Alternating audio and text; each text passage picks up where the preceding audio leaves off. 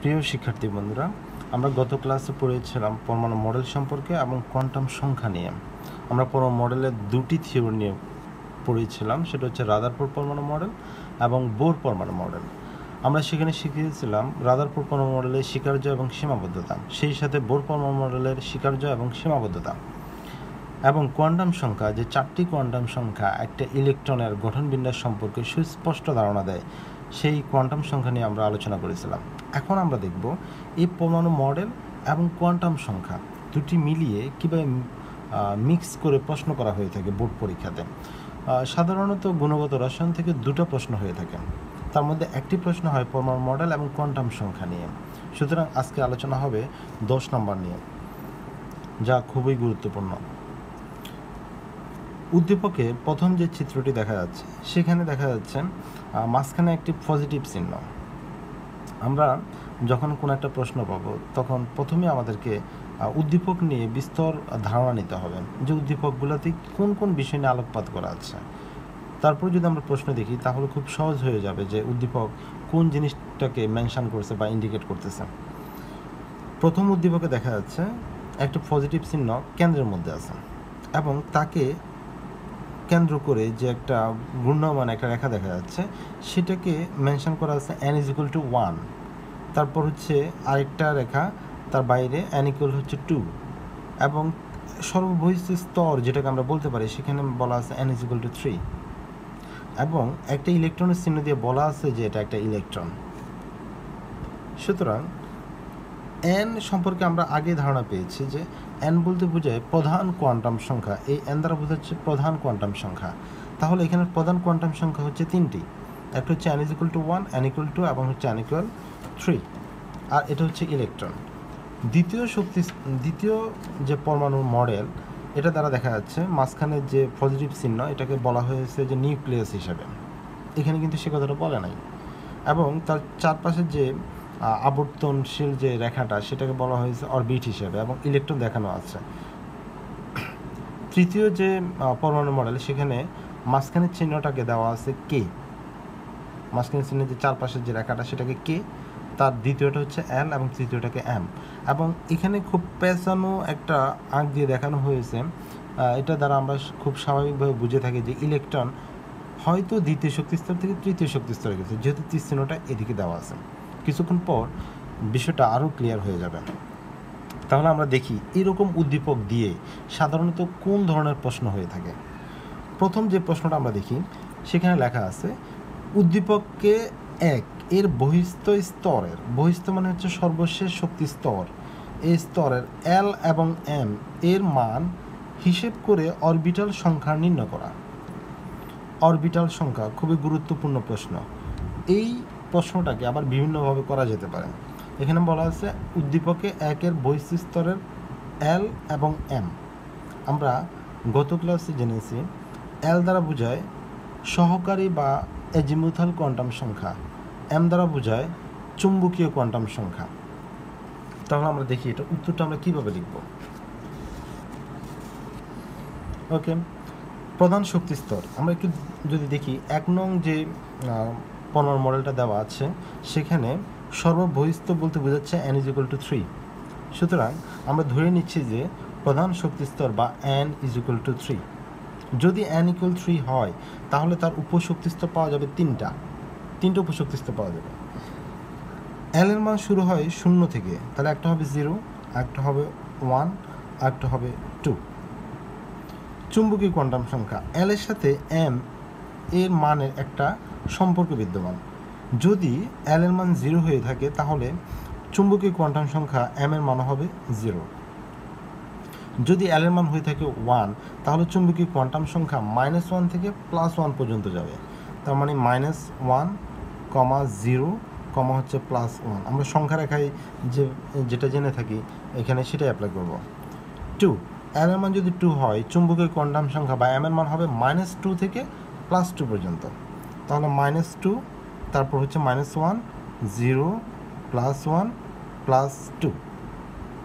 এখন দেখি চুম্বকীয় কোয়ান্টাম সংখ্যা উপশক্তি স্তর অরবিটাল সংখ্যাকে নির্দেশ করে থাকে। যেহেতু এল এর মান শূন্যের জন্য এম এর মান শূন্য, তার মানে হচ্ছে একটি। তার মানে এই অরবিটাল সংখ্যা হচ্ছে একটি। এল এর মানে 1 এর জন্য আমরা অরবিটাল সংখ্যা পাচ্ছি 3টি। এল এর মান 2 এর জন্য আমরা অরবিটাল সংখ্যা পাচ্ছি 1 2 3 4 5টি। এখন 1 3 এবং 5 যোগ করলে হয় 9, যা মোট অরবিটাল সংখ্যাকে নির্দেশ করে। সুতরাং আমরা বুঝতে পারি প্রধান শক্তিস্তর n এর মান 3, অর্থাৎ প্রথম যে উদ্দীপক দেওয়া আছে এই চিত্রের সর্ববহিস্থ শক্তিস্তর এই 3 এর জন্য আমরা টোটাল অরবিটাল পাই হচ্ছে 9টি।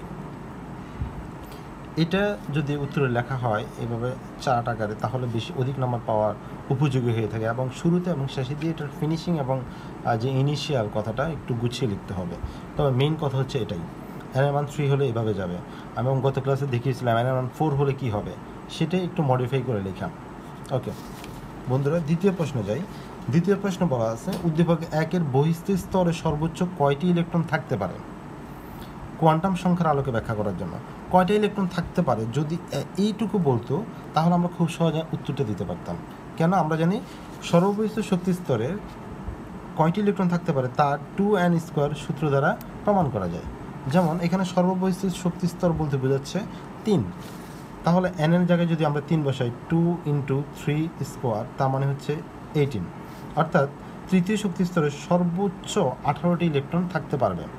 কিন্তু আমাদের প্রশ্ন করা হয়েছে কোয়ান্টাম সংখ্যার আলোকে তা ব্যাখ্যা করার জন্য বা প্রমাণ করার জন্য। এরকম প্রশ্ন হয়ে থাকে বিভিন্ন পরীক্ষায়। তাহলে আমরা কি করব? উপরের কাজটুকু করার পর আমরা যেহেতু দেখতে পাই যে তৃতীয় শক্তি স্তরে সর্বোচ্চ 9টি ইলেকট্রন বা মোট 9টি ইলেকট্রন 9টি অরবিটাল থাকতে পারে, সুতরাং সর্ববহিস্থ শক্তি স্তরে ইলেকট্রন সংখ্যা = আমরা জানি অরবিটাল সংখ্যা ইন্টু হচ্ছে 2। যেহেতু আমাদের তৃতীয় শক্তি স্তরের জন্য মোট অরবিটাল সংখ্যা 9টি, সুতরাং আমাদের প্রাপ্ত অরবিটাল সংখ্যা 9 গুণ হচ্ছে 2 = হচ্ছে 18। সুতরাং তৃতীয় শক্তি স্তরে সর্বমোট প্রাপ্ত সর্বোচ্চ ইলেকট্রন সংখ্যা হচ্ছে 18, যা আমরা কোয়ান্টাম সংখ্যার মাধ্যমে দেখিয়েছি। এটাই হচ্ছে কোয়ান্টাম সংখ্যার মাধ্যমে দেখানো গেল আমাদের দ্বিতীয় প্রশ্ন। এখন তৃতীয় প্রশ্ন বলা আছে উদ্দীপক 3-এ ইলেকট্রনটি ধাপান্তরের সময় শোষিত শক্তির পরিমাণ নির্ণয় করা।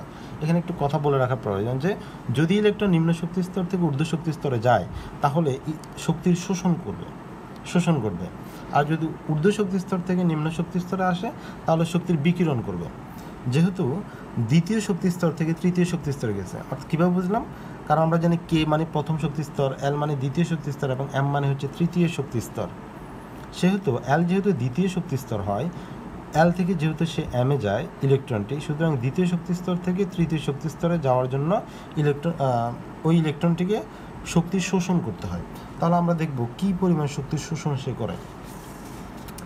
আমরা সাধারণত জানি যে শক্তির পার্থক্যের জন্য ডেল্টা ই = হচ্ছে E - E। এখন E - E বলতে আসলে কী বোঝাচ্ছে? যেহেতু বড় শক্তি স্তর হচ্ছে 3, সুতরাং আমরা E3 - হচ্ছে E2 দিব। E3 দ্বারা কী বোঝাচ্ছে? তৃতীয় শক্তি স্তরের শক্তি। E2 দ্বারা বোঝাচ্ছে দ্বিতীয় শক্তি স্তরের শক্তি। আমরা বড় শক্তি স্তরের শক্তি থেকে কম শক্তি স্তরের শক্তিটাকে বিয়োগ দিব।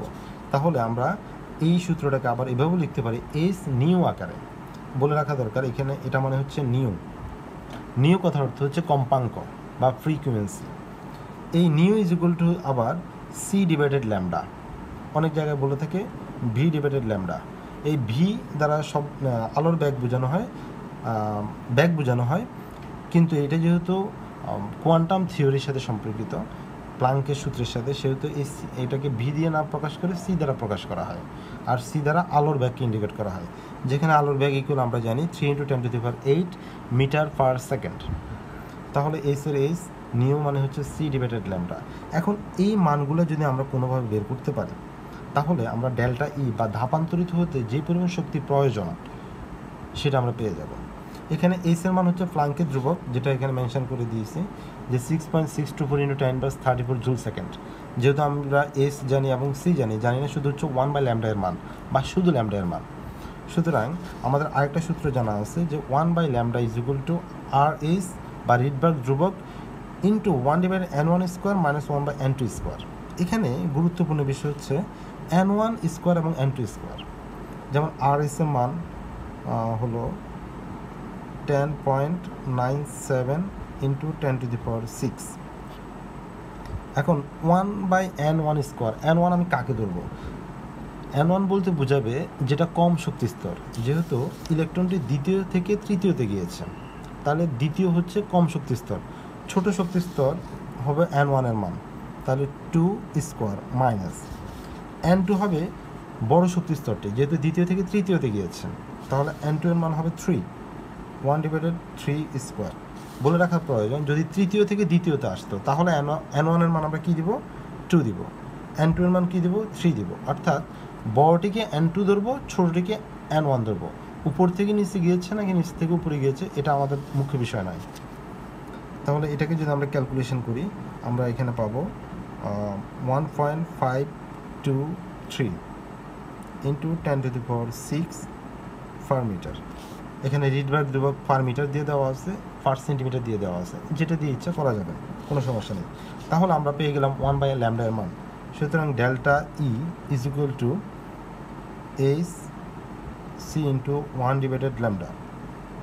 এস এর মান 6.624 ইন্টু 10⁻34 ইন্টু সি এর মান 3 ইন্টু 10⁸ ইন্টু 1/λ হচ্ছে 1.523 ইন্টু 10⁶। টোটাল মিলিয়ে আমরা যেটা পাচ্ছি 3.026 ইন্টু 10⁻19, আর যেহেতু শক্তির একক জুল, জুল দিয়ে দিলাম। সুতরাং দেখা গেল দ্বিতীয় শক্তি স্তর থেকে ইলেকট্রনটি তৃতীয় শক্তি স্তরে যেতে মোট শক্তি শোষণ করে এত জুল, অর্থাৎ এতটুকু শক্তি পেলে সে দ্বিতীয় থেকে তৃতীয়তে চলে যায়। এটা হচ্ছে এখানে প্রশ্ন। এই প্রশ্নটা আরও অনেকভাবে হতে পারে।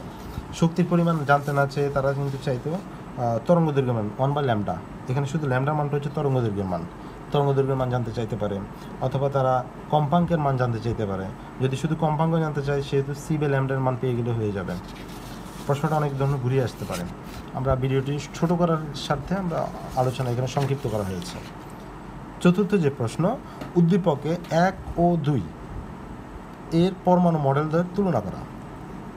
এটা আমাদের যে বোর্ড বইগুলো দেওয়া, বোর্ড বই না, বিভিন্ন লেখকের যে বইগুলো থাকে সেই বইগুলোতে এটা সম্পর্কে বিস্তর আলোচনা আছে। তারপর আমি বুঝিয়ে দিচ্ছি যে 1 ও 2 এই দুইটা মডেল থেকে আমরা কীভাবে বুঝবো যে আসলে কোন পরমাণু মডেলটিকে ইন্ডিকেট করছে। যেহেতু এখানে দেখা যাচ্ছে যে 1 নম্বর মডেলটিতে বলা আছে মাঝখানে পজিটিভ চিহ্ন, মাঝখানে পজিটিভ চিহ্ন। এখানে খুবই গুরুত্বপূর্ণ ব্যাপার হচ্ছে মাঝখানে পজিটিভ চিহ্ন, আর তেমন খুব একটা কিছু নাই। তবে এখানে অরবিটাল সম্পর্কে কথা বলা আছে এবং নিউক্লিয়াস সম্পর্কে কথা বলা আছে। সুতরাং খুব সহজে এটা মাথায় রাখতে হবে যে নিউক্লিয়াস সম্পর্কে যে সুস্পষ্ট কথা বলছে সে হচ্ছে রাদারফোর্ড। রাদারফোর্ড একটি পরীক্ষার মাধ্যমে দেখিয়েছেন যে মাঝখানে বেশি ভর বিশিষ্ট কোনো একটা কিছু বিদ্যমান থাকে, পজিটিভ আদানযুক্ত, আর সেটাকে তিনি নাম দিয়েছেন নিউক্লিয়াস। সুতরাং দ্বিতীয় যে পরমাণু মডেল সেটি রাদারফোর্ডের পরমাণু মডেলকে নির্দেশ করে। এবং প্রথম যে শক্তি স্তর সেটি দেখা যাচ্ছে এখানে n=1, n=2, n=3 এই জিনিসগুলো দেওয়া আছে, অর্থাৎ স্থির কক্ষপথ সম্পর্কে সুস্পষ্ট ধারণা দিচ্ছে বিজ্ঞানী বোর। সুতরাং প্রথম যে পরমাণু মডেলটি সেটি হচ্ছে বিজ্ঞানী বোরের প্রদত্ত পরমাণু মডেল।